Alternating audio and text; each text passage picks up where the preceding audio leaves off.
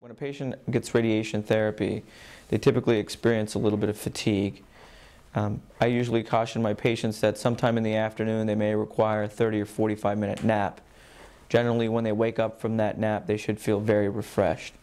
The side effects of radiation last usually throughout the duration of the treatment and subside within a few days of completing radiation.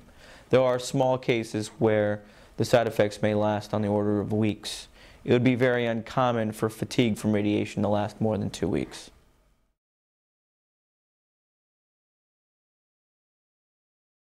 Generally speaking, long-term side effects from radiation therapy are very rare.